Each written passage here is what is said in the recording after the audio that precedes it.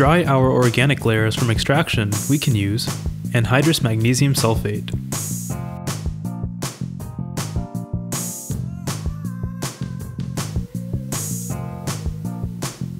Take a little bit of the magnesium sulfate and add it to your organic layer.